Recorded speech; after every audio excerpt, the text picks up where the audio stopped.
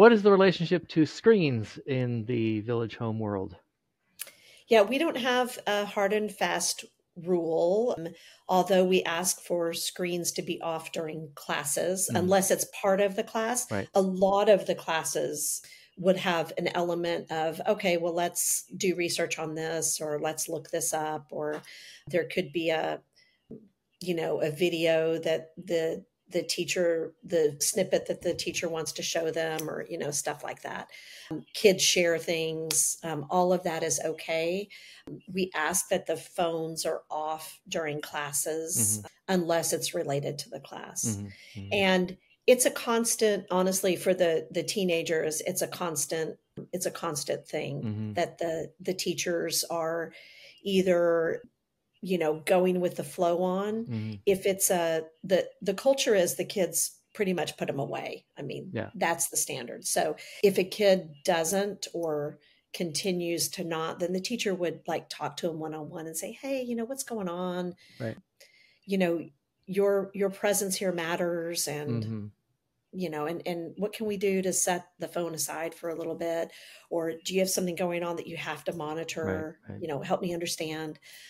So, but there isn't a rule against screens. Right.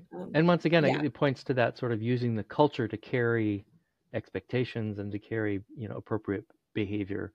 Right. Not an enforcement, but a, hey, this is what we do here. And, any given day in a class, there's going to be a couple of kids or some kids that are not tuned in to that moment, and nobody's required to tune in to every moment of every class. Good grief. Right. That's not possible. And so our teachers are very comfortable with it. They aren't offended, if there's a kid that's just kind of hanging out today, not participating, not contributing to the conversation. That's okay. Right. There isn't a, like I said, there isn't a performative expectation that would have any kind of punitive consequences if you didn't, uphold that. So if there's a whole term and a kid isn't checked in, then that teacher will say to the kid into the term, you may not want to sign up for this class. Doesn't seem like you're that into it. Right. Why don't you choose something else next time, Or, what can I do that you would be interested in? Or, whatever. But, the kid doesn't have to sign up again. Right. They don't have to continue the class. Yeah. And our community votes with their feet. Right. They just stop coming if they don't like it.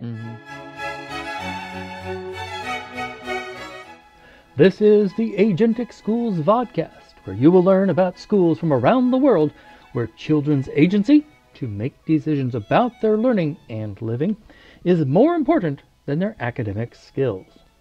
What makes education possible is the satisfaction of psychological needs. So that is what these schools have in common with all others.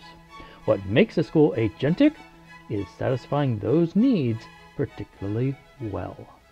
I'm your host, Don Berg.